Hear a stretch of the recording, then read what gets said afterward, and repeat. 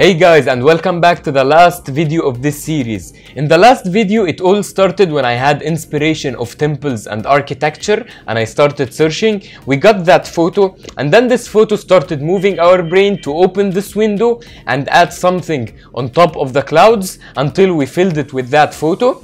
And then we had to add a scale element to this photo to make it look like that this gate is huge and monumental. We added our scale element and finally we started searching for light beams. We got two light beams, the one that I wanted at the start and another one which looked really interesting. So I renamed the layer to make it easier for us. We have the temple, the mountain at the back, we have this light beam, that light beam, and the two models we are gonna use. So let's start by understanding how to balance two photos together. In order to balance two photos together, you need to keep in mind two main things: the brightness levels and the colors. And the colors dive into 2 points, which are the hue and the saturation.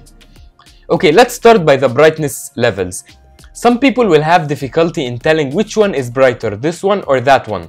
So if you're having this difficulty, a very easy technique is standing on top of everything, opening your adjustment layers, adding a black and white layer on top of everything, and now everything is in black and white. So now we'll only see brightness levels. So we need to darken the background just a little bit or brighten the temple. Okay, I'll start by brightening the temple by adding a curves adjustment layer on top of it. I'm gonna make sure it's linked below so it only has the effect on the temple. These are the dark points, these are the bright points. Let's pull the dark points a little bit up and let's, from the middle point, brighten it up just a little bit. And I guess now if you open and close the black and white, they are balanced in the levels of brightness. The second thing we need to fix is the color, which is hue and saturation. Okay, by just looking at these two, I see this one is more bluish and purplish, while this one is more reddish and yellowish. So in order to fix that, I'm gonna stand on the temple, I'm gonna add a new adjustment layer, a hue saturation, make sure it's linked below. Now we have the master tab. This one is targeting all the colors. You see, it makes it black and white, but I want to only target the reds and the yellows, so I'm gonna go to the yellows, make sure I'm on the yellows and just reduce the saturation of the yellows. And now what I'm gonna do is I'm gonna add a color balance adjustment layer to add the colors that I want. In this case, I want to make it like the background back there, so I'm gonna add some blues, a little bit of magenta, and if it's too reddish, the opposite of red is cyan, so I'm gonna add cyan to get rid of the red. Maybe more blue to be the same as this one. And now I guess they are almost perfectly balanced. We're still gonna fix it even more at the end. So now we balance this one with that one in two things: the brightness levels and the colors. So now we need to balance our models to the photo to see how they are gonna look like. The first thing is the brightness levels. So the model, I believe she's inside that big thing, so she needs to be a little bit darker than she is now. So I'm gonna add a brightness contrast layer, make sure it's linked below, and I'm just gonna darken her just a little bit.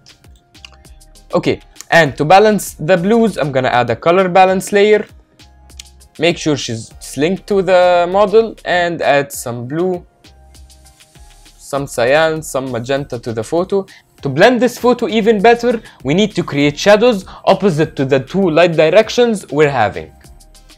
So I'm gonna duplicate this layer 2 times by pressing Ctrl J. I'm gonna convert it to Smart Object. Then I'm gonna stand on the first shadow, Ctrl T, hold Ctrl, and just drag it till it's opposite of the sun direction we have here on the front. Make sure it's on her feet. And to fix this one, what I'm gonna do is I'm gonna go to Edit, Puppet, Warp. I'm gonna add my anchor points and I'm gonna pull this leg until it's matching the other leg. Also, I need to fix this one. Now I need this to be completely dark. This is where I'll go to Image Adjustments, Curves, and I'll just pull the white points all the way down till it's completely black.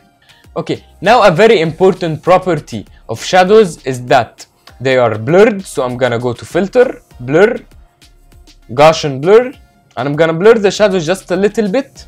Another property is that shadows are always faded when they go further away from the subject. So I'm gonna take a gradient and I'm just gonna fade the shadow from the end. Also, you can reduce the opacity so it looks more realistic. Let's jump to the second shadow. Let's do the same. Make it completely black by going to curves. Make it completely black. Let's Control T to free transform it, and let's put it opposite to the light direction we're gonna have here. Something like that. And edit puppet warp to make sure it's perfectly matching the feet. Then I'm gonna go to filter. I'm gonna add the same Gaussian blur we added the last time.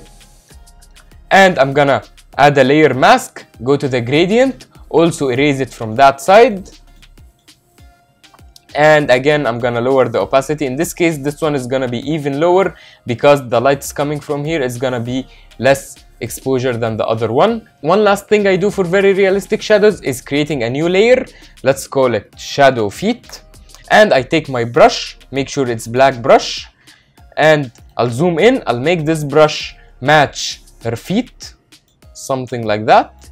And I'll just add a click. I'll make the other one matching the other feet like that.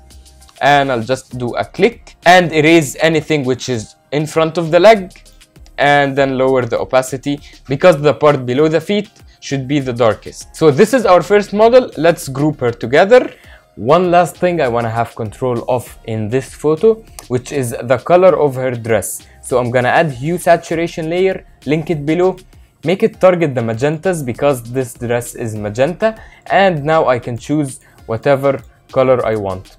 In this case, we have some bluish, purplish colors which are here. I'm gonna choose something opposite to them, which is yellow-orange, so she pops out in the image. So something like that, I guess, is gonna be really popping out. Okay, so I did the exact same thing with the other model, adding the shadows and adjusting the color and the brightness of her. And then I also took control of the bottom part of her dress.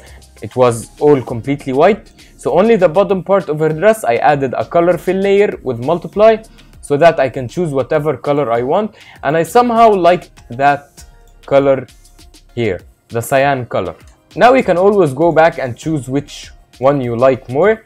I guess I like this one more. She has more movement into the photo. It's more artistic and beautiful. Now it's time to add our light beams. Let's go with this one that I wanted to add. I'm gonna make sure it's somewhere here. This is the source of the light and it's pointing all the way outside. And I'm gonna change it to screen blending mode. And this is not the colors I want. Actually, I wanted to have more of warm colors like we have in the environment, not some cyan color. So I'm gonna go to image, adjustments, hue and saturation, and I'm gonna press the colorize button. So what the colorize does, it gives me the ability to make it all one color, which I want. In this case, this is red. I want it more orange, something like that is really good. So this is the light we added. Let's lower the opacity a little bit. Okay, now since we balanced the brightness levels and the colors of the whole image together, it's time to make it even balance more by adding layers on top of everything to balance things more. The first balance I'm gonna do is another brightness balance. Now you have to stand on top of everything you have, add a curves adjustment layer. So I'm gonna start by taking the black point and pulling it a little bit up so I don't lose any details when I darken things out. Then I'm gonna take the shadows, I'm gonna make them a bit darker. Then I'm gonna take my highlights and I'm gonna make them a bit brighter, doing my S curve. And I don't want to lose some details in burnt out highlights, so I'm gonna pull this one just a little bit down. So this is how the curves looked like. As you can see, it blended everything together. One last thing to add color on top of everything is by using the photo filter. You double click the filter and you start going down with your keyboard until you find the filter that you like the most. In this case, I like the violet. Let's see how it looks like. This is the violet, and you can always lower the opacity if it's too strong. And I guess I'm done with my last video in the Adobe Stock series. I hope you enjoyed the hustling. I hope you learned something new while being entertained. And I want you to always remember, Photoshop Hustler is not a person, it's an idea. An idea of freedom of creating anything you want using the power of Photoshop combined with stock images. So I'm really excited to know what you will be able to do after watching this series, and see you next time.